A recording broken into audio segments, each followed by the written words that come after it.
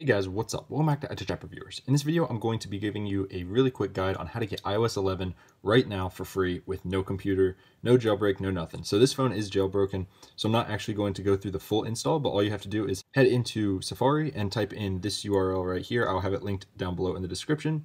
And then you got the iOS beta firmware right here. This is a full developer preview right here. So head and hit download.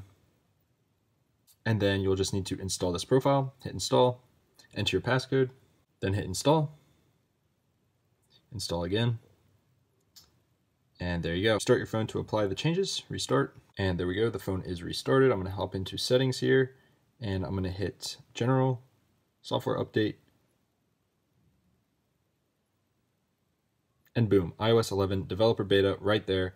Just hit download and install, and you've got it. Now if you want to get rid of it, all you have to do is scroll down to profile and device management, and delete the beta software profile. And this profile is actually good for all the continuing betas, so you should be getting alerts whenever there are beta 1, beta 2, beta 3, etc., so you shouldn't have to keep redoing this. So this is really awesome, so check it out guys. Links down below in the description, and I will see you guys in the next one. If this video helped you out in any way, give it a big thumbs up and subscribe, and I will see you guys in the next one. Peace.